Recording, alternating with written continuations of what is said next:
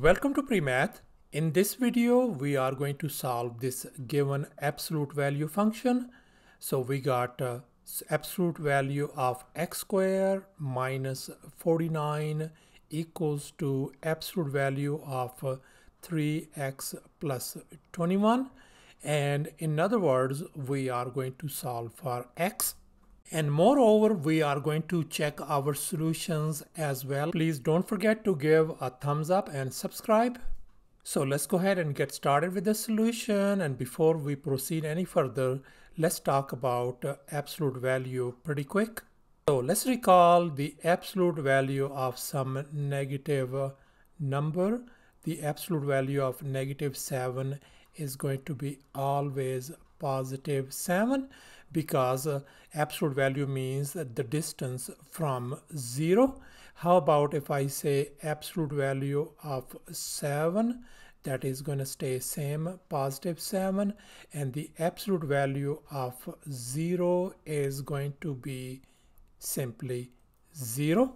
Therefore, in general, we are going to define this absolute value of x equals to x if x is greater than or equal to 0, and this absolute value of x is going to be negative x if x is less than 0. And now let's focus on this part, x squared minus 49. And here I have copied it down. Let's focus on this 49. 49 could be written as 7 squared. So therefore we can write this one as x squared minus 7 squared. And now we can see that this represents the difference of two squares. Now let's go ahead and use this famous identity, a squared minus b squared. So therefore this could be written as x minus 7 times x plus 7.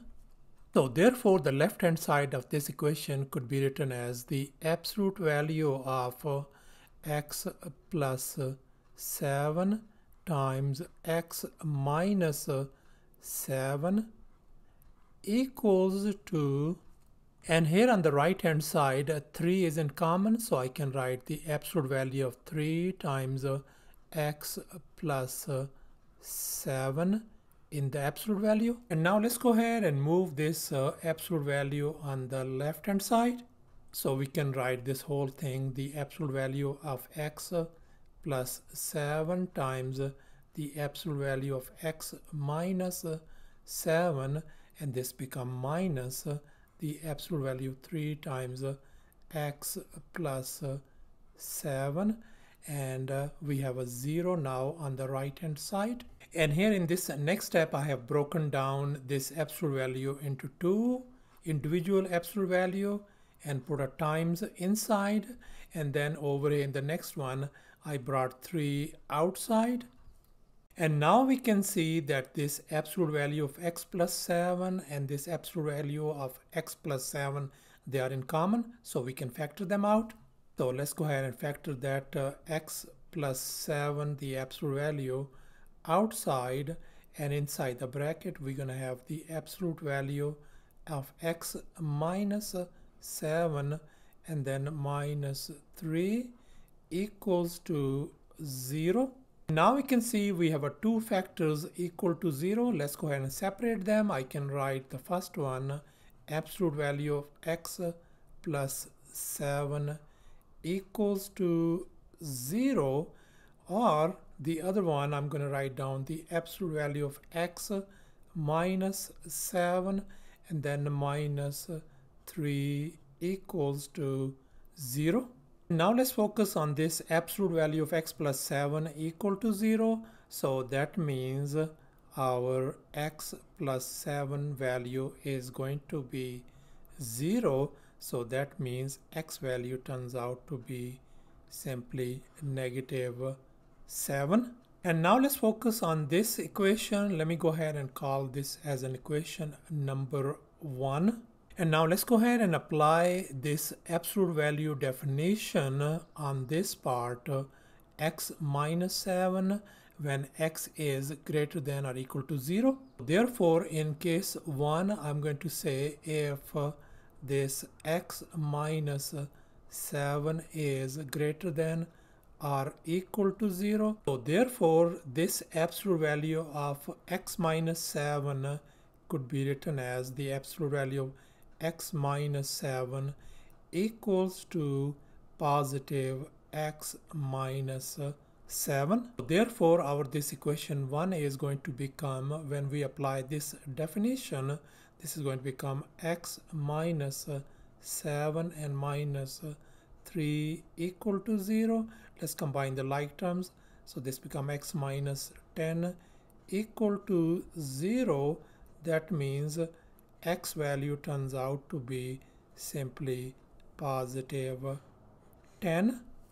And now let's focus on once again x minus 7, and we are going to consider this second case when x is less than 0. So therefore, in this second case, I can write if this x minus 7 is less than 0. So that means this absolute of x minus 7 is going to be equal to negative times x minus 7, which is same as negative x, and then this become plus 7. So therefore, this equation 1 is going to simply become negative x plus 7 and then minus 3 equals to 0. So therefore, our x value turns out to be simply positive 4. And here's our final step. Let's go ahead and check all these three solutions: x equal to negative 7, x equal to 10, and x equal to 4. Now let's go ahead and check our solution x equal to negative 7. That means wherever we see x, I am going to replace it by negative 7 and see if the left hand side is equal to right hand side. And here we plugged it in, and we can see that 0 turns out to be equal to 0, and this indeed is a true statement. So therefore, we are going to conclude that this indeed is x equal to negative 7 is our solution.